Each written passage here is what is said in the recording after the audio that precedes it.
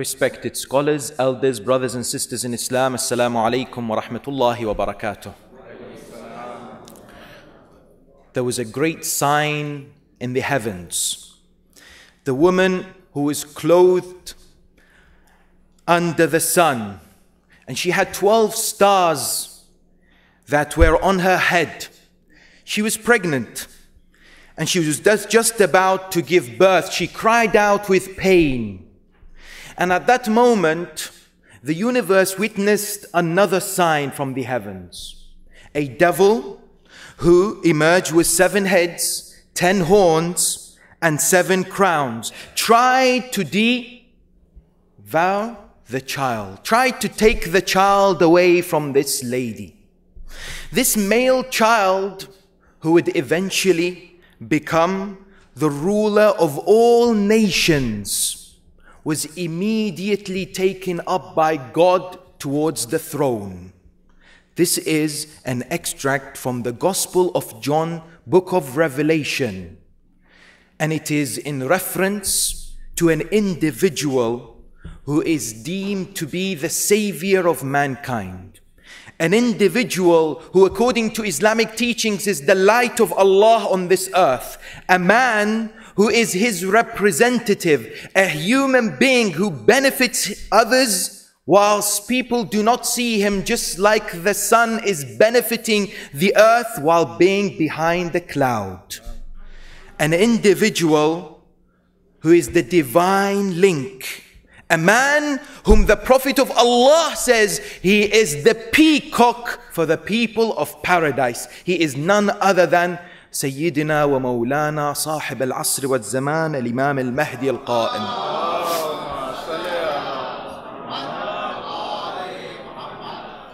The Holy Prophet of Islam says, if you want to know Al-Mahdi, he is a man who, for the people of paradise, he is a joy to look at. When we look at a peacock is a symbol of beauty. The narration tells us that on the Day of Judgment in Jannah, despite all the magnificent favors and the blessings of Allah, there is something that stands out, that catches the attention of people. Just like how a peacock will draw people's eyes towards it. The Prophet of Allah says, this is my Mahdi and your Mahdi, and is the savior for mankind who will draw people because he is the manifestation of Allah's beauty on this earth.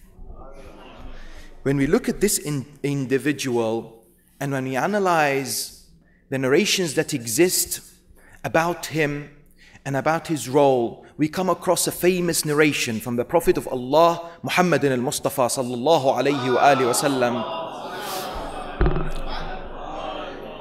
The Prophet is telling you and I about the best action that we can do whilst we are in the process of awaiting the Holy Imam. أفضل أعمال أمتي انتظار الفرج. The best thing that people can do is to wait. Question. Many people look at this particular narration that is shared across all Muslim backgrounds and denominations and sects, and they ponder, what does it actually mean? The Prophet of Allah says, in this process of awaiting a man who is in an occultation, who is the savior, whom all monotheistic religions and other groups are waiting for this Messiah to bring justice and equity and to spread this form of peace around the world. What is it that you and I should be doing as far as waiting? The Prophet of Allah says this is the best action that you and I can do. Of course, normally we are told there's 2 types of intidhar. One is passive and one is active. And you and I are always told that this passive waiting is not what we are seeking, is not what the Prophet of Allah is talking about, is the active anticipation and expectation. Meaning that when you and I anticipate a guest to our house and we know that they'll be coming soon, we prepare the house, we prepare the food, we dress accordingly. We are in complete anticipation for the arrival of the guest. Not that when they knock the door, we start preparing the grounds for their visitation. When it comes to this particular element of intidhar, there is a journey that you and I seek and need to undertake. This process of expecting the arrival of the Imam, very briefly in the next few minutes, I wish to take you to a journey in order to understand how do we prepare ourselves as individuals and collectively as a community for the eventual reappearance of the Holy 12th Imam. And today, many people across the world, especially the scholars from the school of Ahl al-Bayt, tell you that the time is very near. The time is indeed close, especially in 2012, with all the events that we have witnessed. An individual today stands closer, insha'Allah ta'ala, and Allah knows best. But when it comes to preparation, we need to understand two important elements. The first is individual preparation and awakening. Al-intidharu al-fardi, meaning what? You and I, as human beings who seek and yearn to be of the followers of Al-Mahdi, the awaited Savior, what do we do individually? How do we progress as a human being? Well, there are a number of recommendations, a number of etiquettes for the human being that is considered a muntadhar, an individual who waits. Number one, ma'rifah of the Imam. To have cognizance, understanding, knowledge of who he is. You and I should be waking up in the morning and reciting the following dua. Allahumma arifni nafsak. Oh Allah, give me ma'rifah. Not just knowledge. Ma'rifah is knowledge coupled and intertwined with action. Oh Allah, allow me to have ma'rifah, deep recognition of who you are. فَإِن لَمْ تُعَرِّفْنِي نَفْسَكَ لَمْ أَعْرُفْ رَسُولَكَ. If you do not do so, I will have no idea who your prophet is. Allahumma arifni rasulak. Oh Allah, let me understand who your prophet is. فَإِن لَمْ تُعَرِّفْنِي رَسُولَكَ لَمْ أَعْرُفْ حُجَّتَكَ.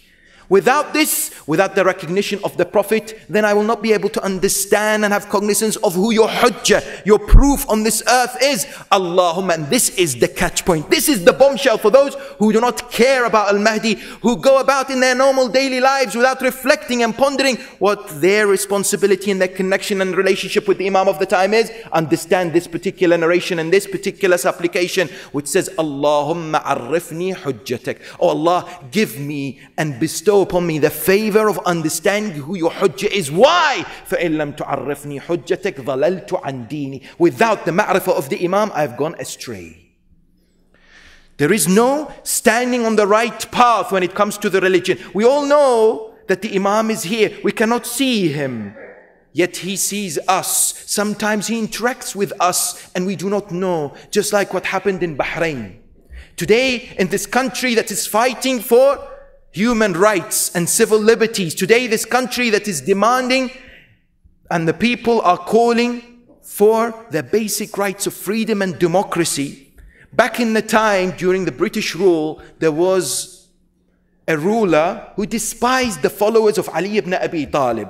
One day, one of his ministers came to him and said, I have the best proof to go to these individuals, the followers of the Ahl al-Bayt, and to present them with proof that their sect is wrong. He said, tell me, what is it? He said, look at this pomegranate. He opened it, and on the pomegranate it says, Muhammadun Rasulullah. Muhammad is the messenger of Allah. And then it is inscribed that after him there are 4 caliphs. The first, second, third, and Ali ibn Abi Talib.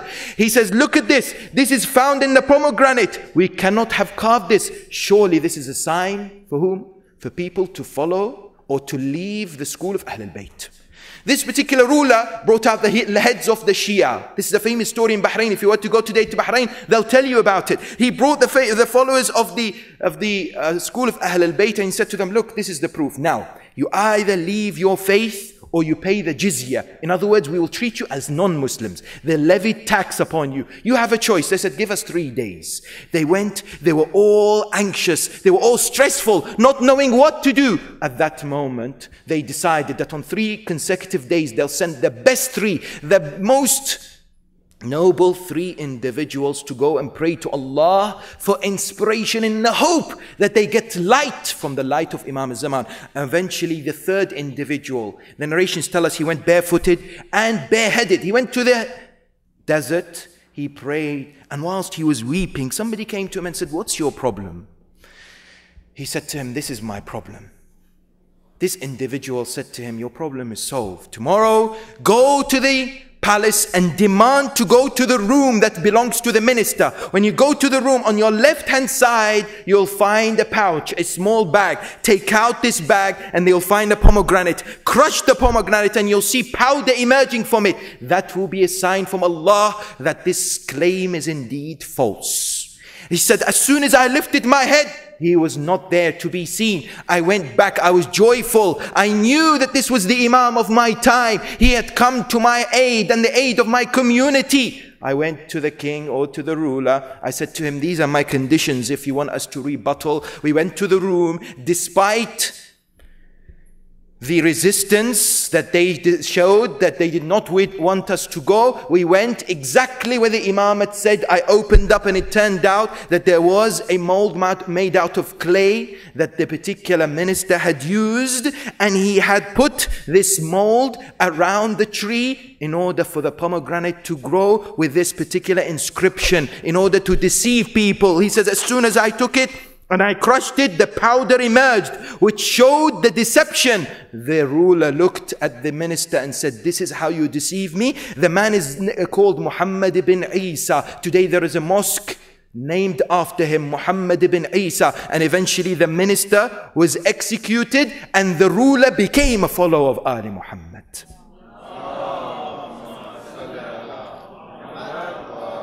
Ma'rifah of the Imam is number one, is crucial. Number two, the Holy Sixth Imam says, whomsoever man sarra an yakuna min ashab al-qa'im. If you want to be of the people, of the followers of the awaited Savior, فَلْيَنْتَظِرْ, let them wait. Doing what? وَلْيَعْمَلْ بِالْوَرَعْ.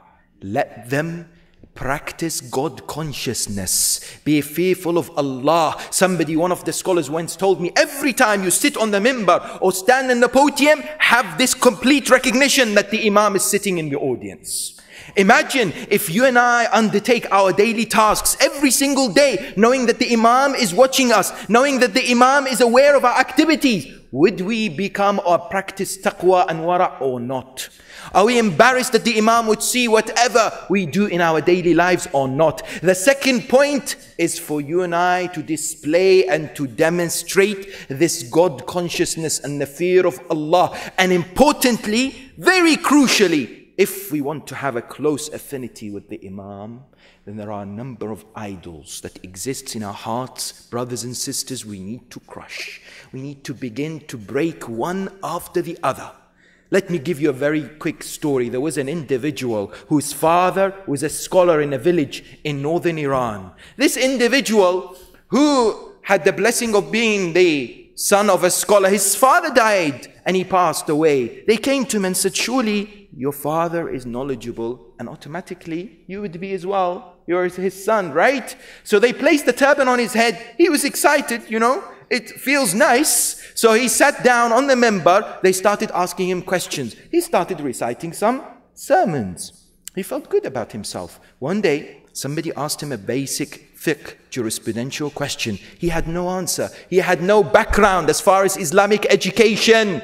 What happened was, at that moment, there was an idol in his heart. The idol was what? The idol was either arrogance or self-centeredness, of the love of oneself, or ego. He crushed it. He came in front of the people, in front of the community and said, you know what? From today, I'm no longer your scholar. I'm going to go and start from scratch. He took off his turban, went to the holy city of Qom, went to a mujtahid. The mujtahid today says, he came to me, he said, teach me from scratch. I want to know everything about Islam from the beginning. He said, I started to teach him. After several years, I began to notice that he had knowledge which I had not given him. Knowledge which was outstanding. Knowledge that I had not come across. I began to acknowledge that he had connections and conversations with another human being who was sublime in his understanding of Allah. And I came to him and I said, so and so, please, when you have a conversation with that man, remember me also. I want to have that pleasure of meeting this individual. Later on, one day when I was sitting with him in a lesson, he said to me, do you know what, O Shaykh? The Imam says, break your idols and I will come and seek you. You don't need to look for me. I will come and look for you. I will be your companion and I will meet you. But importantly, make that active, determined, conscious decision to examine your soul and to become an individual whom the Imam is indeed pleased with. But the second element, so that's a basic look at our responsibilities individually. But what I want to focus the rest of the discussion is about the second element, which is community level, community service, offering a kind of work to help the lives of others. You see, brothers and sisters, when it comes to the religion of Islam, Allah subhanahu wa ta'ala in the Quran addresses the community. Very rarely Allah addresses human beings individually, except if they are prophets. But Allah says, Ya ayyuhalladhina amanu. You and I each day in salah we recite Suratul Hamd. Iyaka. We're speaking to Allah, but as if we're talking to Him collectively. To you. Unto you we worship. Iyaka na'budu. وَإِيَّاكَ نَسْتَعِينَ. The Prophet of Allah, Muhammad al-Mustafa sallallahu alayhi wa alihi wa sallam,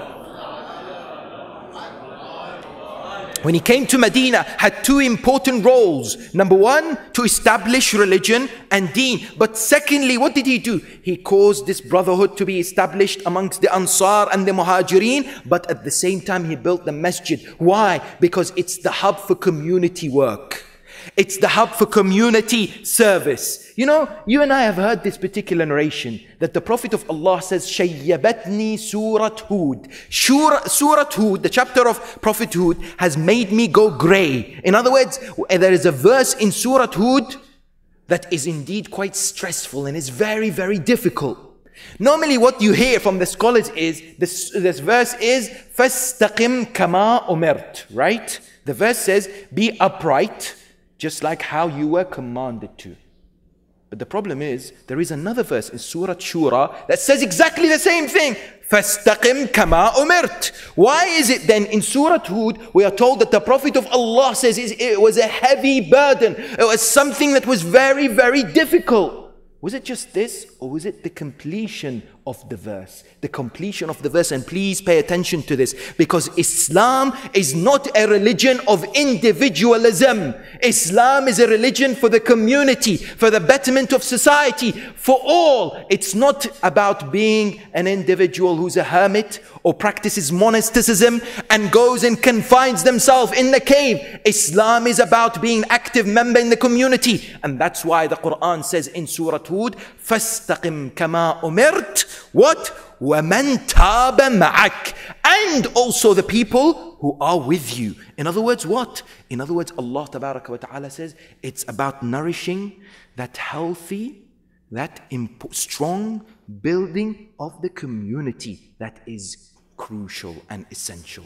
The Prophet of Allah is told, be upright, as well as those who are with you, as well as those who submit with you. Now the question is, how do we prepare the community collectively for the arrival of the Imam? How do we prepare ourselves all together? The holy sixth Imam, Imam Ja'far ibn Muhammad as-Sadiq, salawatullahi wa salamu alayhi, was asked, Ya ibn Rasulillah, what is my responsibility as far as the community is concerned? Imam alayhi salam responds to one of his companions and says, the most important thing for you to recognize is that others have rights upon you. There are 70 rights, Imam alayhi salam says, that others, or that at least the believers, have upon each other. 70. So one of his companions said to him, Ya ibn Rasulillah, can you start telling me these 70 rights? Because I'm interested, I want to know. Imam alayhi salam beautifully says to him, Inni alayka shafiq. You know, I'm compassionate over you. I don't really want to tell you. Why? Do you know why the Imam tells him, I don't want to tell you? بِأَخَافُ أَن تَعْلَمْ وَلَا تَعْمَلْ. I'm afraid that I give you knowledge and you do not act upon it. Because if you have knowledge and you do not act upon it, Allah says, لِمَ تَقُولُونَ مَا لَا تَفْعَلُونَ. كَبُرَ مَقْتًا عِنْدَ اللَّهِ أَن تَقُولُوا مَا لَا تَفْعَلُونَ. Some people are there seeking knowledge and they want to better themselves. But the knowledge that is not utilized for the services of mankind and human beings is knowledge that is considered useless. And that's why the Imam says, I am afraid for you. But this individual, the companion Ibn Khunayz of the Imam, was quite ecstatic. He was an individual who said to the Imam, Ya ibn Rasulullah, no, tell me, I want to know, tell me. Look at what the Imam says, 70 rights. He says, I'll give you one. The first thing he says, أيسر حق منها أن تحب لأخيك ما تحب لنفسك. The basic level of these 70 rights in the community when it comes to the rights of others over yourself is to love for your brother or sister what you love for yourself. Allahu Akbar. What the rest of the 69 are, I don't want to think about. This, the first level is for you to love for others what you love for yourself. Imam alayhi salam in another occasion says to him, look at how the Imam wants to break this egoistic feeling and this selfishness. He wants you and I to become active individuals who serve others. Why? Because the Ahl al-Bayt did this. The Ahl al-Bayt were the manifestations of altruism and sacrifice. You've all heard of the story where somebody came to the Holy Prophet and said, Ya Rasulullah, I'm hungry and I need to be clothed. Is there any food or are there any clothes? Rasulullah sends a message to his wives. Nothing comes back, or they say we do not have anything. The only individual in the mosque that stands up is none other than Imam al-Muttaqeen wa Amir al-Mu'mineen Ali ibn Abi Talib salamullahi alayhi. He says to him, Ya Rasulullah, I'll take him. He takes him home. When he takes him home, Sayyidah Fatima is not aware of this individual coming home. Amir al-Mu'mineen says, we have a guest. They have food for one person and therefore Ali, Fatima, Hassan and Hussein. Notice, they have food only for one person. Fatima says, we'll give it to this man. But he will be expecting you, O Abul Hassan, to eat also. Imam says, the first thing that we will do is we will put the kids to sleep. Secondly, we will switch off the lights so that he will not look at my face. He will not realize and recognize that I'm not eating with him. So that all the food is for him. Look at the spirit of altruism. The man eats. In the morning, Rasulullah says, Ya Ali, what did you do yesterday? Amir al-Mu'mineen said, this is what happened. The Holy Prophet says, Ya Ali, there is a verse that's being revealed in the Holy Quran, chapter 59, verse 9. Allah says, وَيُؤْثِرُونَ عَلَىٰ أَنفُسِهِمْ وَلَوْ كَانَ بِهِمْ خَصَاصَةً. They prefer others over themselves, even though they needed it most. And Allah revealed this on the merit of altruism and sacrifice, and we all know what happened, and the story that is described in Surah Al-Insan. Yet the idea that emerges here is the feeling of preferring others over oneself. And then in another occasion, the Holy Imam says, مَا آمَنَ بِاللَّهِ. And this is a chilling narration, brothers and sisters. Pay attention to this. The Imam, salamullahi alayhi, the sixth Imam says, مَا آمَنَ بِاللَّهِ وَرَسُولِهِ وَلَا بِعَلِي. Nobody believes in Allah, His Messenger, neither Ali. Who does what? من إذا أتاه أخوه المؤمن. If your believing brother and sister, أخاه in Arabic could be referring to either a male or a female. If a male or a female from your brothers and sisters come to you with a need, this issue of قضاء حاجة المؤمن, fulfilling the needs of others. If somebody comes to you, Imam alayhi salam says, لم يضحك في وجهه. Allahu Akbar. Imam says, if the man or woman comes to you and seeks something, he knows or she knows that you can fulfill a haja.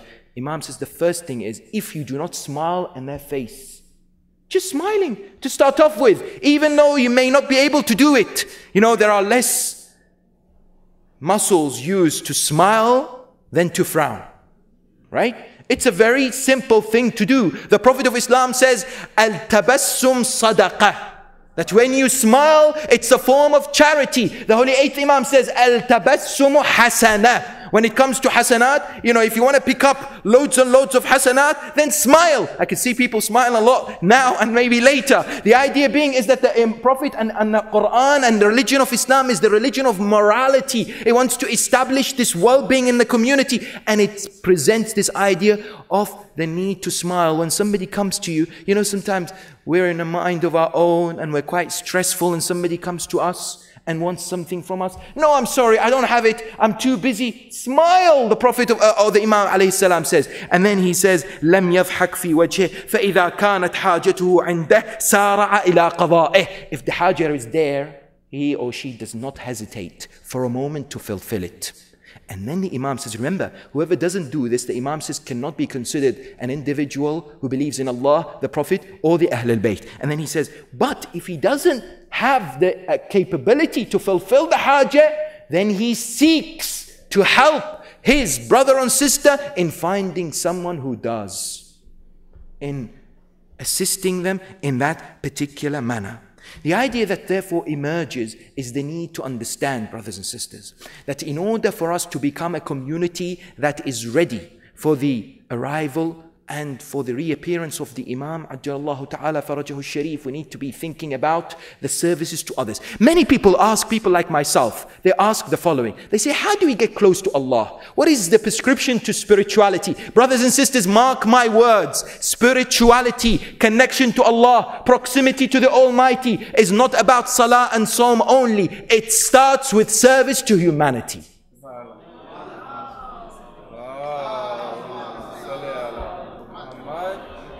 Look at this narration. You might say to me, what? I want to go and pray. I want to go tasbih. All these are essential and important. But community work, service work, all strengthen the heart. Individuals who have sought this path have indeed said that without it, you will not be able to achieve success in this world as far as spiritual position and status is concerned. Why? Because the narration says, أَقْرَبُ مَا يَكُونُ الْعَبْدُ إِلَى اللَّهِ إِذَا أَدْخَلَ عَلَى قُلُوبِ الْمُؤْمِنِ سُرُورًا. The best position that an individual can be in the eyes of Allah subhanahu wa ta'ala is if they place happiness and joy in the hearts of their believing brother and sister. Imagine, this is what we're talking about. This is the community. Let me conclude by asking you a question. If today you had the opportunity to meet the Holy 12th Imam, he was there. At the same time, a brother or sister came to you and wanted some help with something. Which would you choose? Which would you choose? Ask yourself this question. You don't need to reply. Which would you take? Because I have an answer for you from the 6th Imam. Aban ibn Taghlib, he was performing the tawaf and all of a sudden he saw the Imam next to him. He became so ecstatic. He came right next to the Imam. You know, sometimes in tawaf, we're doing this tawaf and then we see an alim, we say, fantastic, I'll go next to the alim. Maybe the tawaf will be accepted. So this man, Aban, who is a great scholar, he goes and stands next to the Imam. What an honor to be next to the Imam of the time in tawaf, in circumambulation, remembering Allah. At that moment, somebody calls, Aban, Aban. This man doesn't pay attention. Next round, this man who's standing calls, Aban, Aban. Imam alayhi salam looks at him and says, Aban, why don't you answer him? Aban says, Yabna Rasulullah, I have the honor of being with you in tawaf. Imam says, and so? And this time, Aban wants to become, an expert. He says, but it's wajib tawaf. I can't leave it. If I leave it, it will become batil. He's teaching the Imam. He's telling the Imam, if I leave it, it will become batil. Imam says, when? And so, he's calling you. And then he says, let me tell you, there are 70 rights for the believer. And one of the rights is when they call you, you answer them.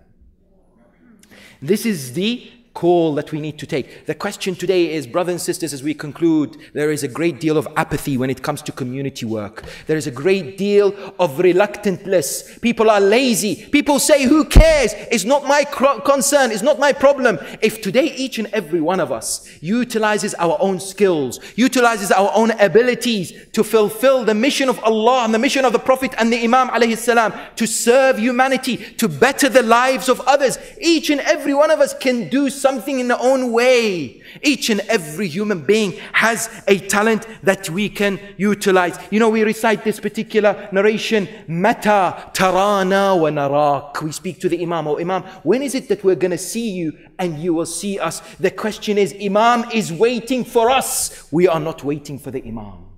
The idea that we have to inculcate in our existence, in our minds, in our thoughts, is to be active in community, is to seek each and every opportunity that exists. That's one of the best ways in which we can be called the followers of the Imam and prepare our communities for the eventual arrival and to become of the community of the Holy Imam Ajjalallahu Ta'ala Farajahu Sharif. I pray to Allah subhanahu wa ta'ala to enlighten our hearts with the ma'rifah of Imam al-Zaman, and I pray to Allah subhanahu wa ta'ala to give us the strength to recognize our duties and responsibilities collectively as a community in the preparation for the eventual reappearance. وآخر دعوانا أن الحمد لله رب العالمين وصلى اللهم على محمد وآله الطاهرين.